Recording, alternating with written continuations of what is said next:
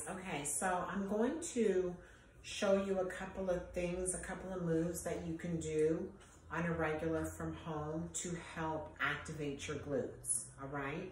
You can do these pretty much every other day or however often. You know, if you are doing them to failure, you're gonna build up a nice pump in the glute, and that's ideally what you're supposed to be doing. You wanna keep going until you actually feel a burn, okay? So I'm gonna show you a couple of things that you can do, and then as you progress, you can start incorporating more aggressive type exercises for the glutes, incorporating more weight as well, all right? So stuff you can do utilizing your own body weight. First, I would start off with holding on to a chair. You can grab a chair, hold on to the chair. In this case, I'm gonna hold on to my pole, okay? Bring the leg out and back, and then forward. Okay? You can start off with 12 reps, and then from there, you can either go up, do it to failure, or you can isolate, which I'll show you in a moment. 11 and 12. And I'm gonna repeat and do the other side.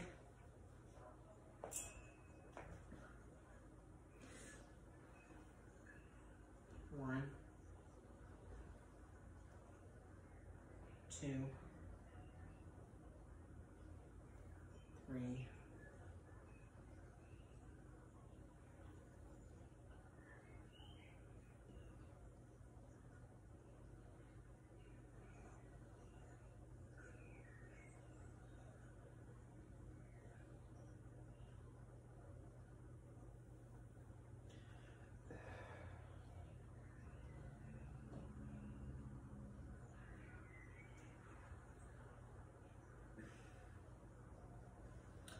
12. Okay, so I want you to do those for 12 reps and build up your strength, build it up, build up that movement nice and slow as you try to rush through it, right? I didn't rush through it. Nice and slow, control, right? So out, front, back, side, front, back. Find your rotation as long as you're coming to the front, the back, and to the side, and you're controlling the movement through your hips, okay? All right, so the next is gonna be your kickback. So with the kickback, once again, you don't need to rush through the movement, okay? There's no swinging. We don't want you swinging because you're swinging and you're swinging through the hip, which is not activating the glute. You always want to squeeze through the glute. So in this scenario, because you're kicking back, kick and squeeze up through the glute. I'm going to turn this way so you can see how my glute squeezes up.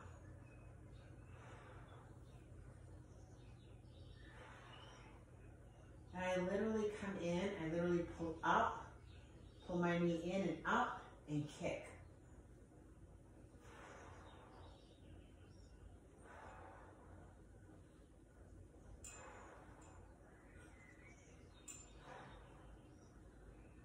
Okay, and we'll do the other side.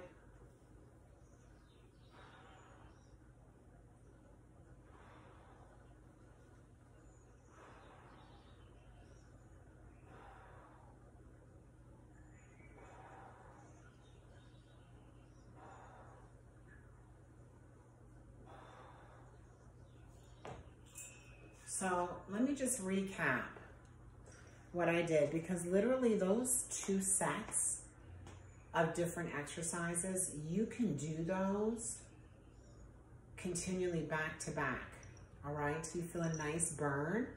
And as you progress, like I said, then start adding more, right? But you can start somewhere. And the first place is gonna be learning how to activate the glute. So again,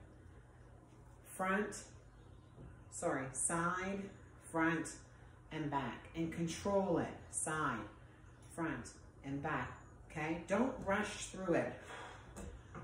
Don't half-ass it. Form, Stand nice and straight. Get a good grip on whatever you're holding on to, whether it's a chair, in my case, the pole. Side, front, back, okay? Side, front, back. 12 for each side to start, okay? Then the next one is your kickback, and you control it. So we're not swinging through the hip. Control it all the way to the top.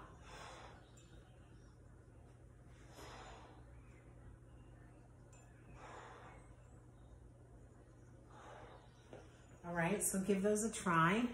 2 different sets. Seriously, try them out and do them every day or every other day. Just keep your form right? Do it to failure, equal counts to each side.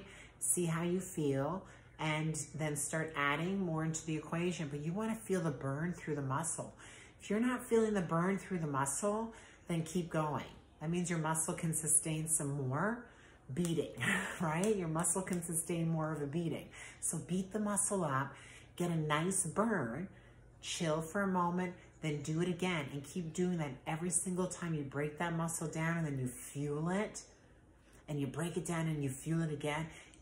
It can only go one way, stronger, right? And the stronger that muscle gets, the more power behind it. The more power behind it, the more weight you can put on it. The more weight you can put on it, the more hungrier it gets, the more you want to eat, speeding the metabolism, helping you to lose weight, building this great muscle, forming this awesome shape to the derriere.